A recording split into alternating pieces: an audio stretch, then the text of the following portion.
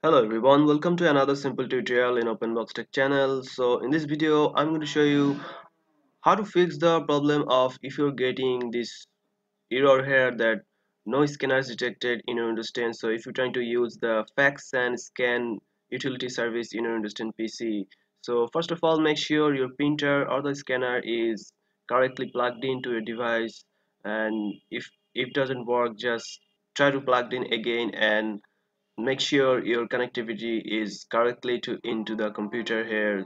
So if there is nothing problem with the wired cables that you're using for scanner or printer here, so you just need to check one information there. So first of all, you just need to go to the search bar here and search for Windows feature here, Windows feature.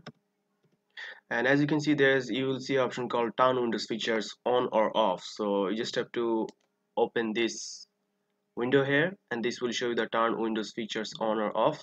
And you have to scroll down and find a option called printer and print and document service here. As you can see, there's print and document services are here.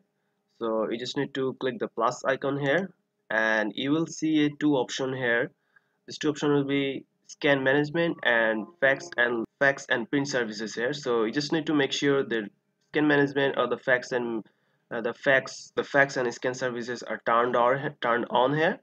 So you just have to turn on there. So this will solve the your scanner is not detected here.